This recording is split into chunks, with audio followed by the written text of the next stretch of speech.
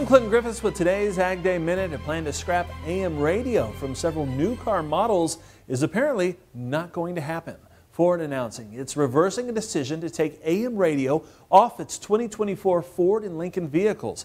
And it says for owners of Ford's electric vehicles without it, it will offer a software update. The move comes after a bipartisan group of lawmakers introduced a bill calling on the NTSA to require AM in new vehicles at no additional cost. Now, they cited safety concerns, noting AM's use of the emergency alert system. It's also been a popular platform for people to get agricultural news.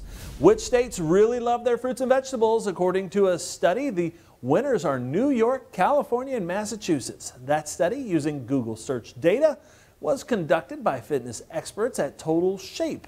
They found New Yorkers are most obsessed with apples. In fact, apples came out on top as the most popular fruit across the country. For vegetables, mushrooms took the #1 spot, and a different kind of chase in Michigan. This one happening along I-75 near Detroit.